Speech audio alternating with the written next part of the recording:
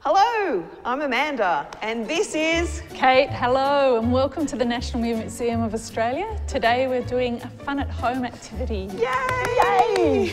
Okay, thanks guys. We know you can't come into the museum at the moment, so we're trying our best to get some programs up online so when you're at home, you can have a chance to do some awesome activities with us. And thank you to everyone who watched last week. Very true. Yes, we had a lot of feedback, some wonderful feedback.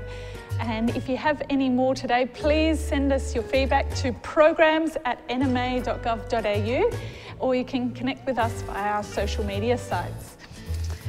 Okay. But before we start, I think we better do a welcome to country, Amanda. It's really important we acknowledge the traditional custodians of the land. So we're here in Canberra acknowledging the Ngunnawal, Ngambri and Ngunnawal people. So first up, follow the actions. Here is the land, it covers the land. Covers the land, yep. Here is the sky, that covers the land.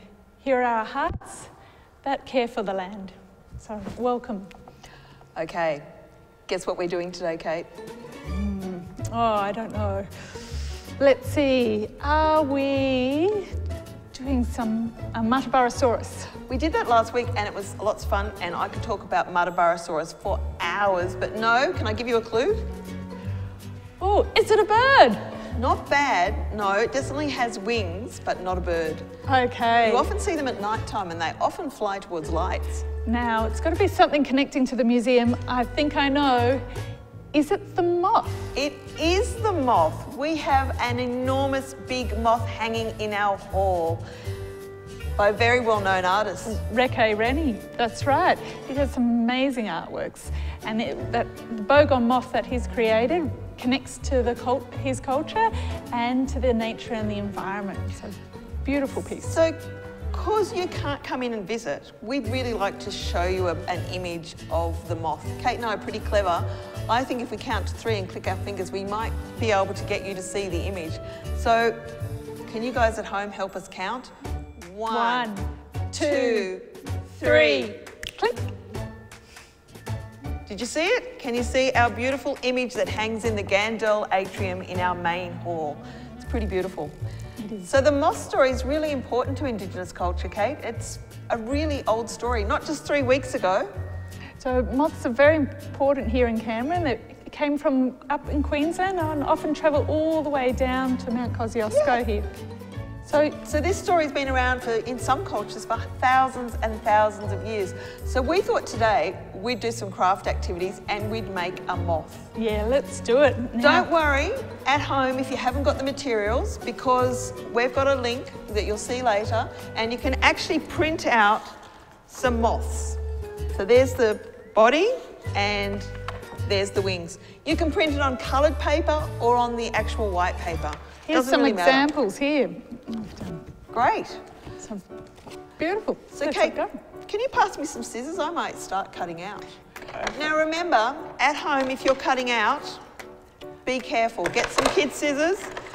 Get an adult person to help you, because we don't really want to have any scissor injuries at home.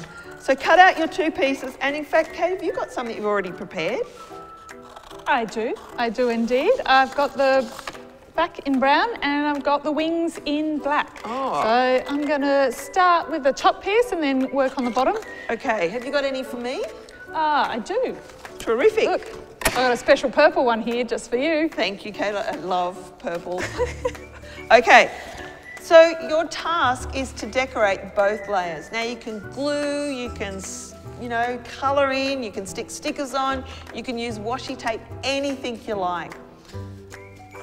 I'm using some texture on mine. Great. In fact, can you pass me some textures, Kate? Oh, yeah, sure. Do you know any moth jokes?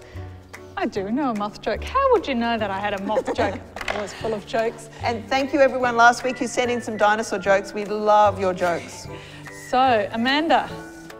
Yes, Kate? What do you call a big moth? A big moth? A big moth. What do you call it? A big moth? No, a mammoth. A mammoth, because it's big. It's fantastic, isn't it? Okay, I'm going to use some of this really beautiful paper. Would you like some of this? I would love some of that, Amanda. That'd be great. I'm going to also add some spots to mine and some shapes. Oh, I love that. I'm going to glue those on. I've got some different patterns here, both large and small. I'm going to stick that on. So it's a bit like Frecko Rennie's. It's full of colour. And I like the stripes, it's a nice reference. So you're inspired by the artwork, Kate? I am inspired, but it's not going to be a copy. Okay, so would you like to see some that we've already made? Because I think we've got a few. But before we do, Kate, once you've decorated them, we need to join the two pieces. So you can see here, our moth is joined. How did you join it, Kate, actually? So the way I joined my piece is I used a split pin. So you get one of these pins, you can find them in all hardware stores. Whatever you've got at home. Mine's missing the feelers, and I like the fact that you've got some on there, Kate. I do. I've sticky taped some feathers I've found. These are beautiful emu feathers straight onto the back. But you might be able to find something at home And that you want to use instead. I'm going to use some ribbon. What a great idea. What do you call the scientific name for moths and butterflies? Do you know? Ah, I do.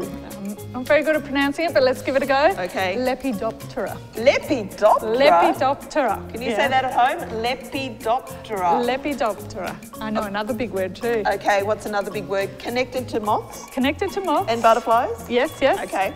Proboscis. What is a proboscis? Anyone know? Let me give you a clue. That's right, it's the tongue. The tongue, but is a moth's tongue like ours, Kate? No, not at all. In fact, it's like a straw and it curls the way up back into their mouth. So when they want to drink, it comes out and then they curl it back. Can you do that at home? Can you have a go? Mine doesn't curl too well. Mine doesn't either. I'll have to practice that one. No, not very good at that. Have a go. Okay, Kate, can we show some of the ones that some of our friends have made for us? Because we've got some already finished moths here. Love this one. This one used lots of tape, lots of washi tape on that one. So you might find some tape at home that works well. You can even choose to put a string and attach a bit of string and actually hang it. So it could end up hanging above, a bit like our beautiful moth in the Gandale atrium. Yep, that's true. Well, thank you guys. We hope you've had fun today. We'd really love to see some of the moths you've made. If you've got any questions or any feedback, just let us know. Let us know. At programs@nma.gov.au or connect with us via our social media sites. Thank you. Thank you, everyone. See ya. Bye.